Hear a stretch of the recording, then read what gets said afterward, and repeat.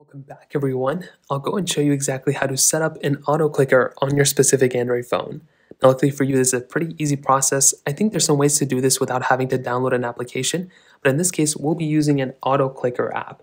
So in this case, as you can see, all you want to do is make your way over to your Google Play Store, and you want to find an auto clicker app of some sort. In this case, I'm using this one, which is Auto Clicker Automatic Tap. Now in this case, what you want to do once it's downloaded is you want to go ahead and open up this application. So it's going to take you on a page like this.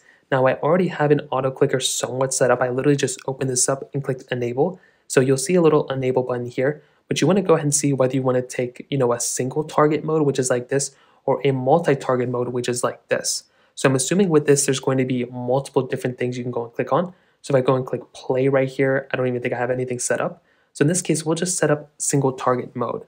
So here what we can do is we can go ahead and set this up to where let's say we wanted to click on the same spot over and over again.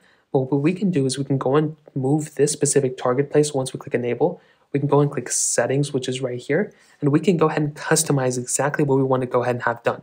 So let's say we want to click in the same spot over and over again. Well, we can go ahead and have it either, every 100 milliseconds, it'll go ahead and click. We can have it run indefinitely. We can set up the time, all this other stuff we want to go and do it. We'll go click save.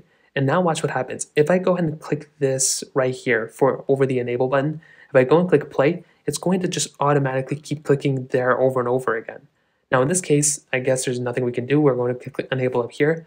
For a better example, let's say we want to go ahead and click on settings, or we'll just click settings for the time being, and we'll just have it open up settings and just keep clicking. If we click here, watch what happens. It'll just keep clicking over and over again. So this is pretty much an auto clicker. We can also move this around while it's going through.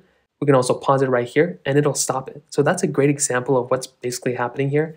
If you wanted to keep doing it, we could also go and make our way here. We can start a chat. We can just hover this over some button like, Y, for example, just have it keep going and it'll just keep typing Y. So it's a very easy way to go and set up an auto clicker. It'll just keep clicking over and over again until you pause it. And that's pretty much how you do it. If you have any other thoughts or questions, please let me know in the comment section below. Hit the like button, that would mean so much, but definitely hit that subscribe button. More importantly than everything else, I love every single one of you guys. Hopefully I'll catch you guys in the next video. Peace out till then.